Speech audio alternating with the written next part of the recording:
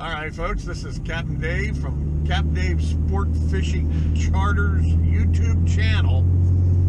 If you're not a subscriber, and I'm driving from my house in Jacksonville, Florida.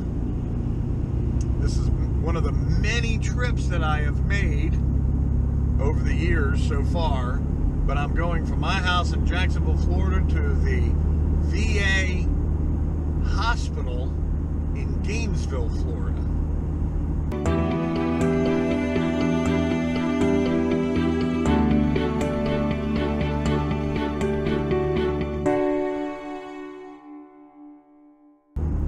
And to give you some background, I've met some of my subscribers may have heard me mention it, but for probably a year or more, and it's gotten really bad since October when I had my last biopsy, is prostate issues.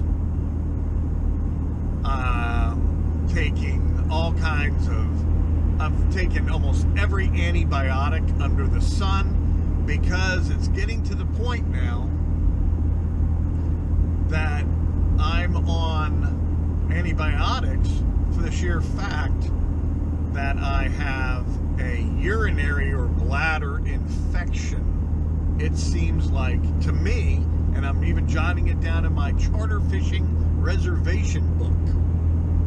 Okay, I do fishing charters in Jacksonville, Florida. So I'm on a boat with people. And when I'm on a boat with people, and it being men and women, I even mentioned it to the women, that if I gotta go, everything gets dropped. And I'm talking about going, you know, restroomish. And if I don't go, it'll run down my leg in 20 seconds.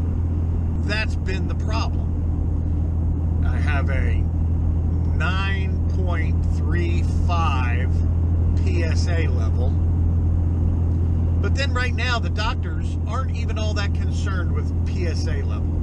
I had my last prostate biopsy, which sent me to the emergency room afterwards twice, because they did the biopsy while I had an infection.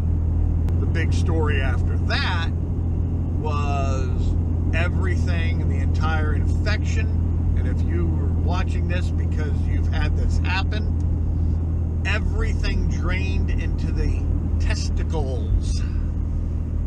And I don't know if there's definitely other men who have had this problem, and your testicles go to the size of at least eggs, if not lemons, and it shuts your entire world down. The doctor told me it's 4 to 6 weeks. Well, everything down there went back to normal. And now I still get twinges of it because every time you get the urinary infection or bladder infection, whatever you want to call it, now when I get the bladder infections, I still get twinges down there of something happening. And when I say down there, I'm talking about the testicle area. And my problem has always been I can't hold it very long. But my dad is sitting right here. He's sitting right here. He's been through all this, and he's been through the reason I'm going to the VA hospital in Gainesville right now. And it's 8:47 in the morning, the day before my birthday. It's February 13th. Thank God it's not Friday, February 13th. Tomorrow is Valentine's Day, my birthday. I'm not even worried about it. I got to get through today first. So, he's been through everything, because how long was it ago that he had prostate cancer, right? What? 20 years ago. 20 years ago. And they just radiated him, which we find out now it kind of killed his bladder. But they're wanting me to do, what is this called again? It's like a Urodynamics. Urodynamics Test. And the reason Pops is going with me here, he's my, I've been there, I've done it before. And now I got to go through it. I've been pushing and pushing and pushing for them to do something. Am I supposed to be on antibiotics and some kind of stupid pill the rest of my life? And they finally said, when I went for a second opinion through the VA, through another urologist at the VA hospital, hey, what the hell can we do? And he's like, oh, well, you can do this and this and blah, blah, blah. And I went, yeah, my dad did that. Let's do that. So we're going to go over what this Urodynamics Test is all about. And what would you say it is? It's testing your pee flow. It's testing your ability to hold fluids. Oh, okay. So it's testing. Well, when I did it, they used the example of you're driving in a car and you need to go. Like we are right now. Right.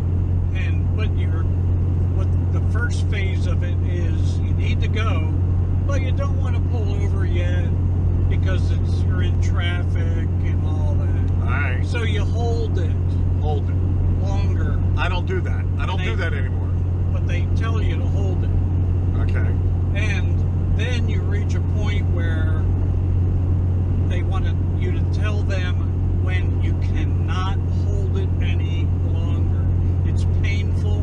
You gotta go. You're gonna pull over to your car.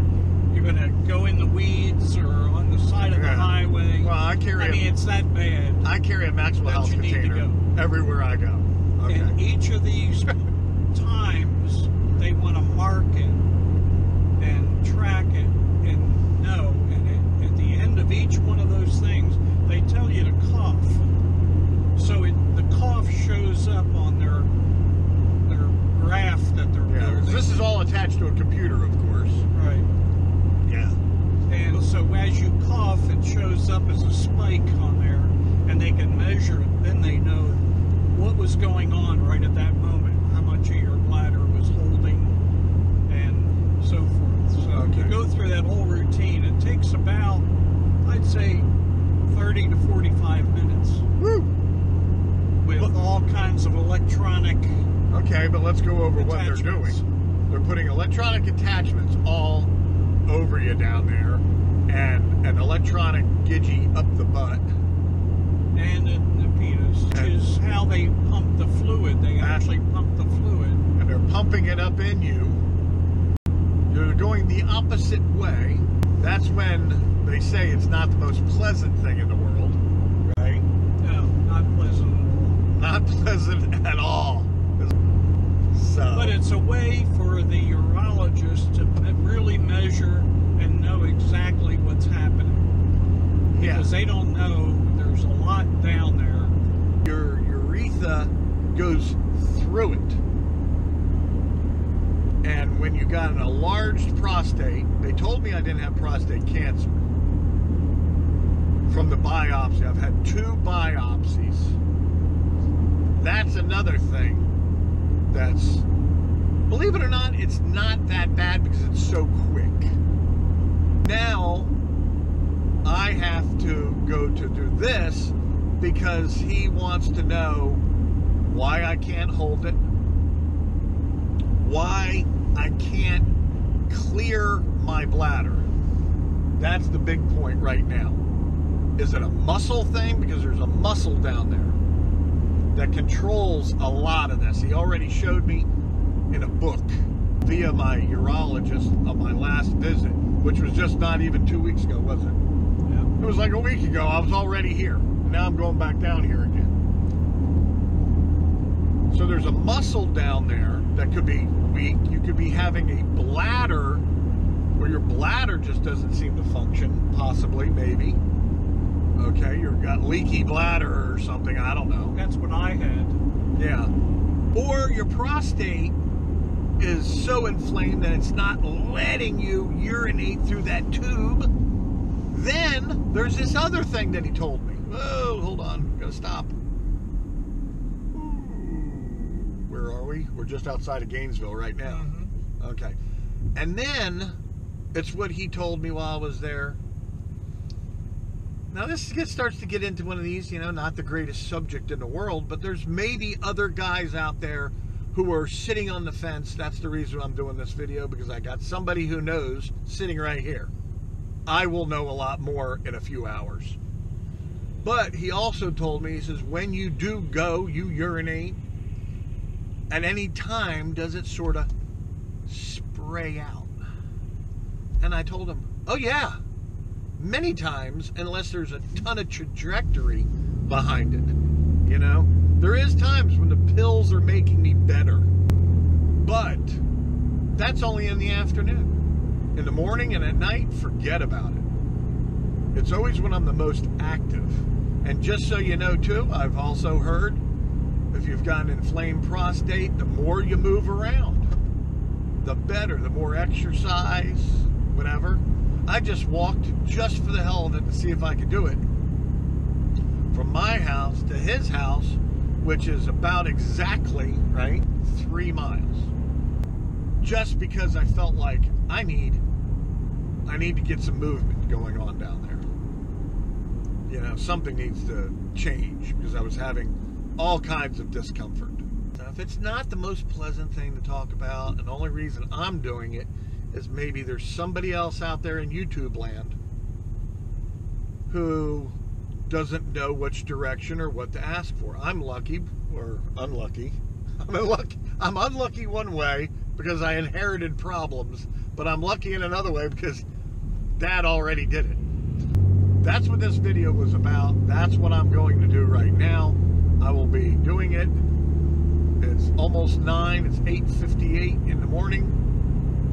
My appointment is at 10. Here we are. We're driving right through the University of Florida Historic District. There's usually sometimes a parking lot up here, and it's just right here. It'll be like solid. Here it is. Solid scooters. Here we go. Here's solid Scooterville. Right here. Look at all them scooters. And they're all over there too. And a lot of them are gone because they're on them. But it's Scooterville. All that right there is all VA hospital. So now the thing is find a parking spot. The lucky thing is finding somebody who wants to leave. All right.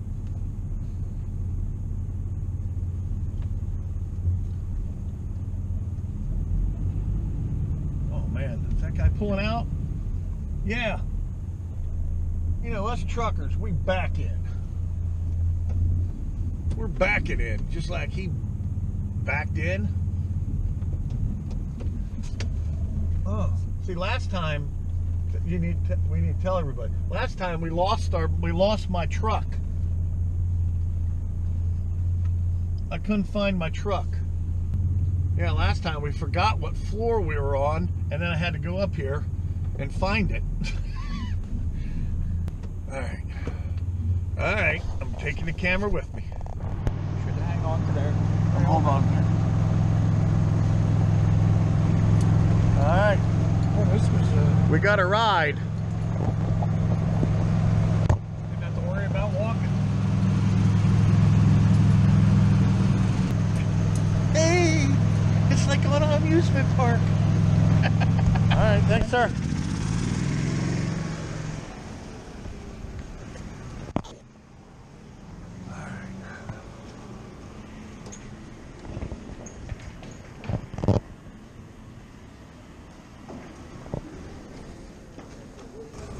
Parking garage.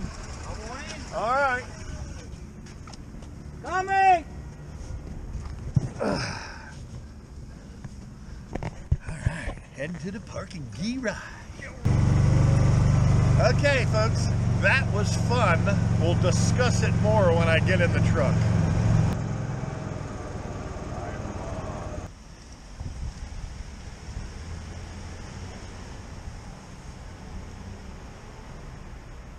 Well, there she be. No getting lost this time. This was convenient.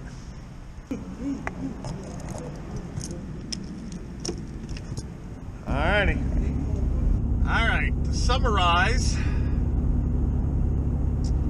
went to the VA Gainesville Hospital and had a procedure done checking my bladder and prostate. And I guess it was called a urinary dynamics test. And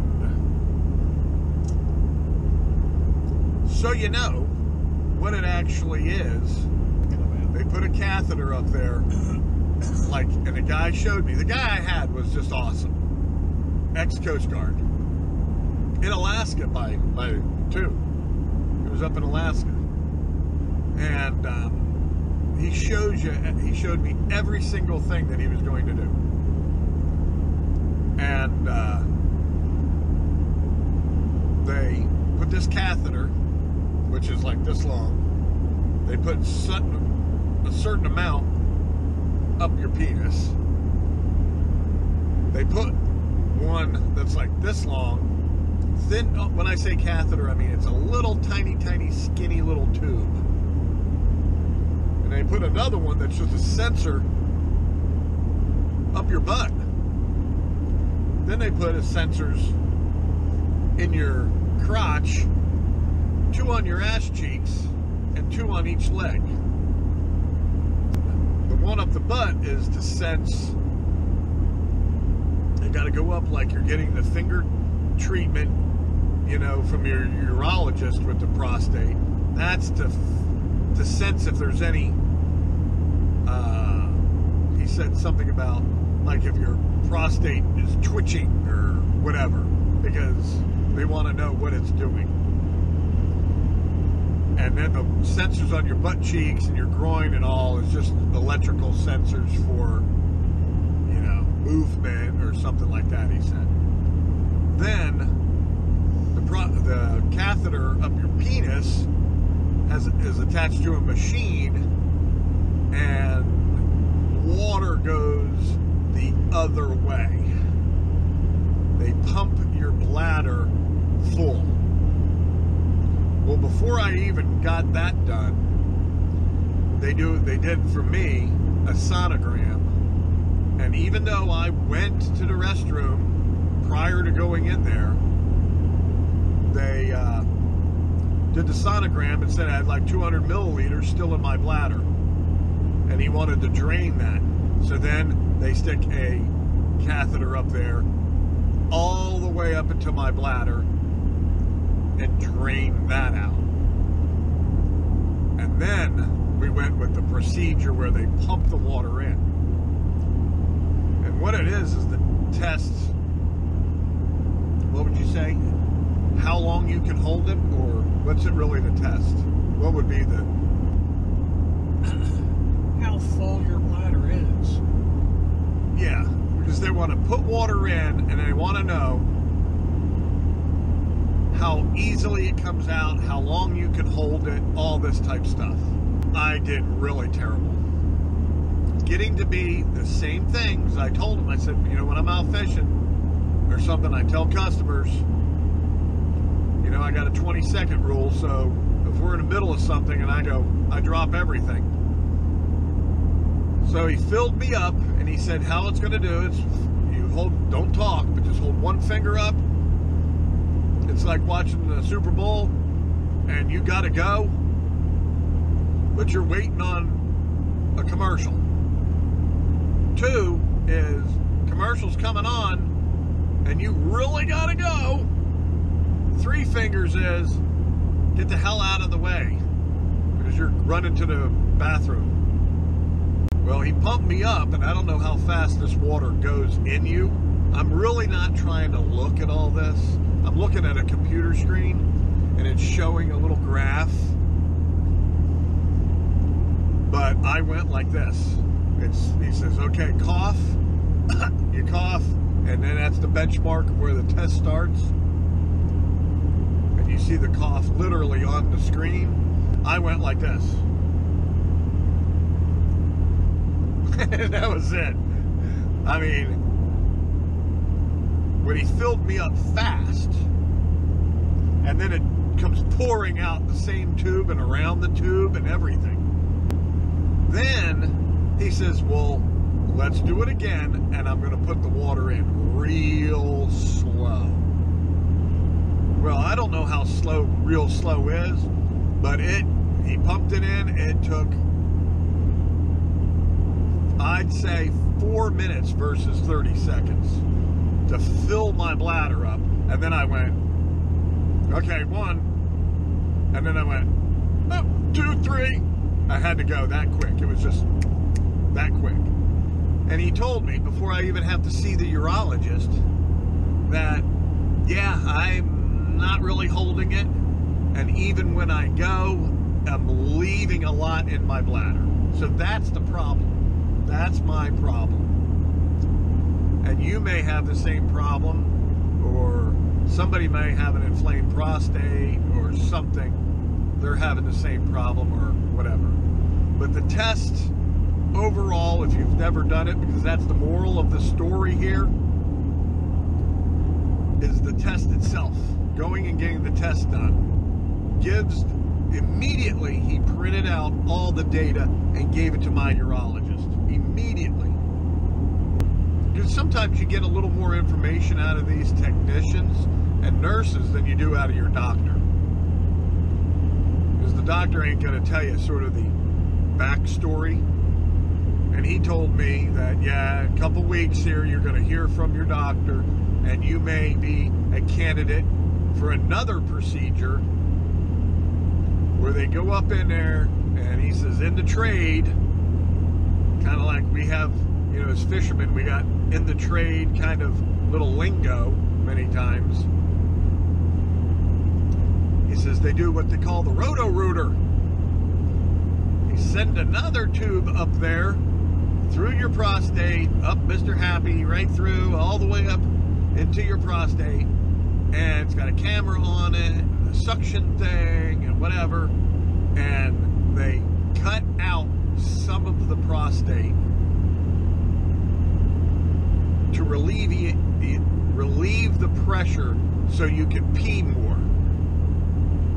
And my first question to him was, oh, you get that done, and what are you doing? Permanently wearing a diaper or something? He says, no, not necessarily. He says, you know, that doesn't mean you're going to be wearing a diaper.